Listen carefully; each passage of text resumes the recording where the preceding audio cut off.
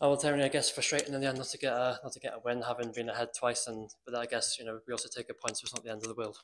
Yeah, it's a point closer to where we want to be. But yeah, to be ahead twice and to concede two set pieces is extremely frustrating because we've been good in recent weeks and crept back into our game today, which is like I said, disappointing. Yeah, I probably didn't see that coming really, although we knew it was going to be a tougher game than perhaps last week just because of where Caernarfon are in the league and the way they play. They always keep a game in it.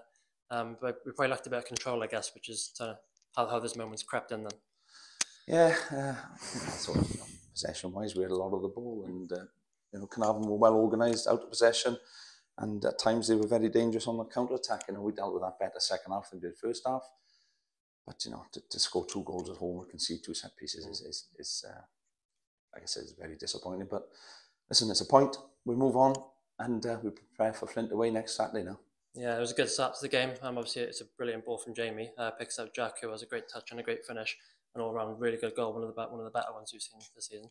Yeah, it was a good goal. Jack scored a similar goal, funny enough, away at Caernarfon. Yeah. I think it was Abu who played the ball to him that day. But yeah, Jack's got himself in a great position and he's took it well. I thought we had enough chances to win the game and put balls in dangerous positions in the area, but just wouldn't fall for us today, or we just won't get on the end of it. And it's something that we work on and something we'll carry on trying to improve. Disappointing, I guess, to see Jazz going off, and particularly with it was his 50th game for the club today, so a good milestone for him, but disappointing, I guess, ultimately how it ends. Yeah, it's always tough when somebody gets injured, especially so early in the first half as well, or in the first half.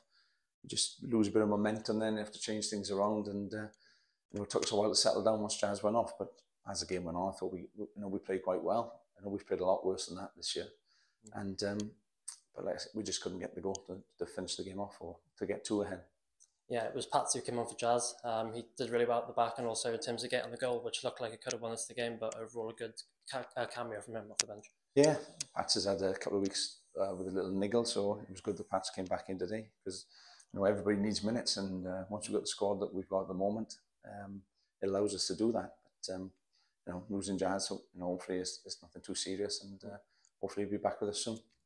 Dan making his first start. He came off the bench last week, but it was his first start today. He looked pretty lively. Couldn't get his goal, but he was involved in a lot of stuff. Yeah, Dan, Jordan, everybody was lively at times. But I think they did tire. Dan hasn't played a full game for a long time, but because of the early substitution with Jazz, you lose a sub then, and we couldn't really change things too much in terms of forwards. So it was good for Sheps to get on as well, get 20 minutes. So it bodes well for the last 4 games of the season. Ultimately, I guess it's one of those games where you just, in review, that you just think it's one of those games where another day you win it, another day you don't. So there's not too much to be concerned about. It's just one of those, really. Yeah, we're still in 7th.